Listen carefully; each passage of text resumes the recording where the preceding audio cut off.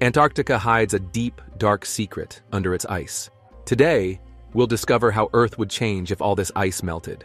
As the ice melts and sea levels rise, this is what if. And here's what would happen if Antarctica's ice melted. Welcome to Antarctica. This continent surrounding the South Pole is 40% larger than Europe and covered in ice. Here you'll find seals, whales, penguins, and scientists doing research. On this continent, there is a mass of ice the size of Florida. Welcome to the 120-kilometer-wide Thwaites Glacier. Its more terrifying nickname is the Doomsday Glacier. When it melts, there will be a catastrophic rise in sea levels worldwide. This Doomsday Glacier is melting incredibly fast. It's dumping 50 billion tons of ice into the ocean each year and is responsible for 4% of the 23-centimeter sea level rise so far. Some scientists predict the entire glacier could melt in decades instead of centuries. But we don't have centuries, not even decades, to wait. So I'm going to show you what would happen if it melted much sooner. In seconds, in just a few seconds, Thwaites has melted, mixing into the surrounding Southern Ocean, then the Indian, Atlantic, and Pacific. Sea levels have risen 60 centimeters worldwide. San Francisco streets are flooding. Miami and New Orleans are also struggling with the water. So what's happening? Why did this glacier crack and break off from the others? Actually, something is happening beneath it. There's a massive river under Thwaites. It's flowing rapidly. It's fed by melting ice from the glacier. This happens thanks to geothermal energy from the Earth's molten interior. The melting process starts slowly, but eventually, large chunks of ice break off. This starts a chain reaction, causing more and more ice to break off and melt. And it's not just a river. A mysterious world lies beneath Antarctica's ice. But before I take you to that fascinating underworld, I want to tell you why Antarctica is so important. It's a sheet of ice covering 14 million square kilometers, with an average thickness of over 2 kilometers. To compare, that's about 1.5 times the area of the United States. That's a massive amount of ice. 25 million cubic kilometers, 90% of all the ice in the world. And locked inside this ice is 60% of Earth's fresh water. Now, unlike the Arctic, where ice floats on water, in Antarctica, there's land under the ice. You don't think about it since 98% of the land is covered in ice. And that's not all. 1.5 million square kilometers of the ocean is also hidden under this ice. And when all this ice melts in a few minutes, sea levels will rise by an astonishing 70 meters. We'll see what this epic melt would do to Earth in a moment. But first, I want to talk about what awaits us under all this ice, because it could be equally alarming. If all this ice melts, ancient microbes and viruses, trapped for thousands or even millions of years, could be released, potentially spreading unknown diseases to the world. Since modern immune systems have never encountered these ancient pathogens, we may have little or no natural defense against them. Without prior evolutionary exposure, infections could spread uncontrollably, requiring the most advanced medical treatments for us to have just a fighting chance. Some infections might even require higher doses of antibiotics or controlled-release drugs to combat prolonged illnesses. Fortunately, we are already making strides in technologies that can help us overcome these challenges. A biotech company called Geltec is revolutionizing medicine with its gel-based drug and nutrient delivery system. Their patented technology enables the higher doses and controlled release timing needed to fight these tough infections. But it's not just for extreme medical cases. It's solving a problem for about 1 billion people worldwide who have difficulty swallowing pills. Instead of swallowing a tablet, imagine taking a medication in a smooth, easy-to-use gel. Revolutionary, right? Well, it doesn't stop there. The Geltec system is suitable for human and animal health, with applications in pharmaceuticals, nutraceuticals, pet care, and sports performance. Currently, Geltec is focused on the nutraceutical market with over 70 products and is progressing towards FDA approval for their drug delivery platform, which is publicly traded on NASDAQ under the ticker GELS, collaborating with brands to integrate their gel technology into new and existing products. It could be the next big leap in drug and nutrient delivery, poised to disrupt a nearly $500 billion market. If you want to learn more about Geltec's significant growth potential, click the link in the description. But as you'll see later in our video, it will take more than just our most advanced technologies to conquer what's hidden beneath the ice. Let's take a look at the bizarre creatures that await us in this frozen landscape. As you explore this uncharted territory, you'll get a glimpse of the ocean floor, and right above you, you'll see the underside of the ice. Here, you'll find a type of sea creature called an anemone. These small creatures are embedded in the underside of the ice. You'll also find other small fish and crustaceans. The anemones you find will be very different from what you'd normally find in the ocean. A new species with an unusual trait. Sea anemones usually stay rooted in one spot, like a plant. But these Antarctic anemones move around in the water. Scientists are still trying to figure out where they're trying to go. Okay, almost nothing grows in that cold darkness, right? So what do these creatures eat, and how do they survive? Probably small bits of plankton and excrement carried by ocean currents. But they also eat something super weird and a bit disgusting. It's the ocean equivalent of that rotting food at the back of your fridge. These creatures eat millions of years old decaying skeletons, bodies, and ancient bacteria that were around when Earth was much warmer. Watch out! A few more large glaciers are about to break off.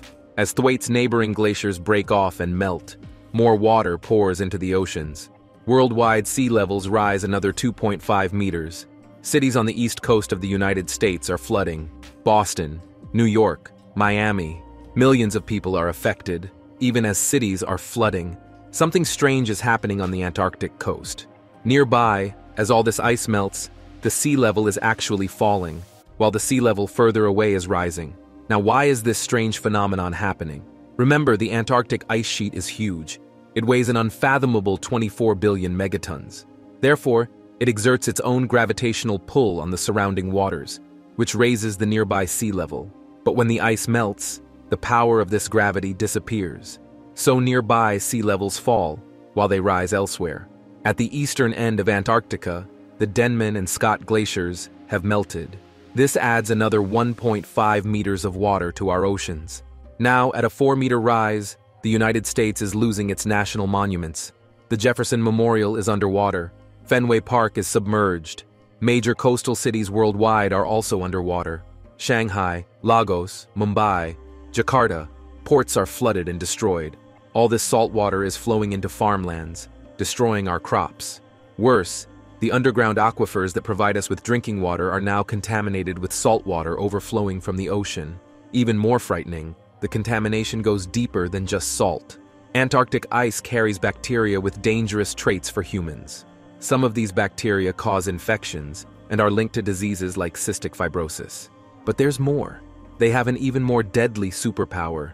They are resistant to the antibiotics we use to treat diseases today. If they exchange some of their genes with our world's bacteria, drug resistance will only grow and spread to even more bacteria. At this point, we humans would be toast, no longer able to fight bacterial infections. Not good if we're drinking contaminated water. But like any Hollywood villain, these bacteria have a good side. They can help us create new and better antibiotics. They can help clean up toxic waste sites, and they might even be a new biodegradable alternative to plastics. As more and more ice breaks off and melts, other ecological systems are spinning out of control. First, the melting ice is changing the way ocean currents flow. Before all this ice melted, the water in the oceans moved in a very specific way. Dense, salty water would sink to the bottom of the ocean floor, pushing less dense water towards the surface. Thanks to this movement, the water acted like a giant conveyor belt, transporting heat and nutrients from one place to another. This is an important factor for the survival of marine life. Now, with the introduction of fresh water from the melting glaciers, the water at the ocean surface becomes less salty and dense, and it doesn't sink as much. It's like our ocean conveyor belt is jammed. It can no longer transport heat from one place to another. Scientists are warning that the melting of the Arctic will disrupt the warm Gulf Stream. They are still trying to understand how the melting of Antarctic ice will change our climate. In some cases, for example, if icebergs break off from Antarctica and melt further away in the Atlantic, changes in ocean circulation could bring about an ice age. But if the melting primarily causes sea levels to rise, we would likely end up with a warmer Earth. And it's not just heat patterns we have to worry about. The breakdown of the ocean conveyor belt means problems with the movement of nutrients from the ocean floor to the surface. These nutrients are important for the growth of phytoplankton. tiny algae at the bottom of the ocean food chain. They may seem small and insignificant, but they form the basis of life in the ocean. They provide essential nutrients to marine life. But not all phytoplankton would share the same fate. For phytoplankton around Antarctic waters, the melting ice would provide iron, giving them something rich to feast on. In fact, this event could lead to a temporary massive algal bloom as the waters become filled with nutrients previously buried in the ice. The growth of phytoplankton could be a good thing, because they would at least absorb some carbon dioxide. The Earth will need it. Why? Because the melting of all this ice will make the planet much hotter, for several reasons. First, ice helps keep the Earth cooler thanks to its super-reflective surface. It's very effective at deflecting sunlight away from the Earth's surface, which helps keep everything cool. But once it's melted, it's a different story. As glaciers melt and the water warms, the activity of microscopic fungi in the water also increases. Just like the decomposition of dead leaves in forests, microscopic fungi act on dead matter in the oceans, decomposing it and releasing carbon dioxide. Warmer oceans mean more decomposition of dead matter, leading to the release of more carbon dioxide. Now, on top of that, the melting glaciers create a layer of fresh water over the salty ocean water. This causes the oceans to be less efficient at removing carbon dioxide from the air, again adding to the warming. And now the rest of Antarctica is breaking apart into huge pieces and melting rapidly. The water from the melting ice is pouring into the oceans. As the ice melts, something amazing is revealed. A natural wonder that has been hidden for millions of years. A massive canyon system, 100 kilometers longer than the Grand Canyon, stretching 3.5 kilometers below sea level and extending from the interior to the coast. It is the deepest canyon on Earth. And now you can also see the 15-million-year-old Lake Vostok, the 6th largest lake in the world by volume. And the good news is, you can have a picnic there when all the ice is gone, if you're still in the mood for a picnic after everything the Earth has been through. Also, you might want to stay away from the microorganisms living in the waters of Lake Vostok. They've been evolving there in isolation from the effects of our world for 15 million years. Who knows what they could do to your body?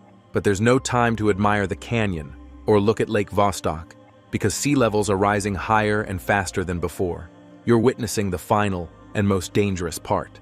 The last piece of ice has melted. Sea levels have risen by more than 70 meters. This rapid rise has caught people off guard. 40% of the world's population, more than 3 billion people, live near a coastline, and the vast majority of them drowned as Antarctica's ice melted in minutes. The entire Atlantic coastline, including a large part of the United States, has been submerged. People in 23-story skyscrapers have to go to the roof to survive. All major coastal cities as we know and love them, such as London, Paris, Venice, and Istanbul, are underwater. Millions of people are displaced, injured, or potentially dead from this catastrophic event. Those who were smart enough to jump in their cars and head inland when the water first began to pour onto the land may have saved their lives if they were able to reach higher ground. But these are just the lucky few. With all the ice gone, there's one more thing that needs to melt: permafrost. This is soil that has been frozen for over 40,000 years in the poles. As it thaws, it releases carbon dioxide and methane trapped underneath, causing the Earth to warm further and the permafrost to melt even more. When permafrost thaws, it's like someone has put a frozen meal in the microwave. Small organisms start to eat the newly thawed ancient organic matter. In doing so, they release carbon dioxide and methane gas, causing global temperatures to rise even more. Great. Now we're breathing in microorganism farts, and the weather is getting hotter. Worst case scenario. Oh, but it can get worse. In the midst of all this, it's possible for DNA viruses in the permafrost to thaw and start a global pandemic. Creating a vaccine in the middle of this disaster would be a greater challenge than ever before. Also, it's hot. The Earth is 10 degrees hotter. Heat is what caused the entire ice sheet to melt. But now these changes are making the air even hotter. When the average temperature on Earth is now almost 27 degrees, a mass migration of people begins. The most popular spots? Canada, Alaska, and the newly emerging Arctic and Antarctic regions. These are the new tropical paradises. 34 million years ago, Antarctica was a temperate rainforest like New Zealand. Perhaps it will be again, with palm trees on the Antarctic coast and crocodiles swimming in the warm southern ocean. Thank goodness Antarctica isn't actually melting in minutes. With coastal cities turned into watery graves, 3 billion people dead, our groundwater contaminated, more warming on the way, and maybe a global pandemic, I can't think of a worse situation. Unless, of course, land and water suddenly switched places.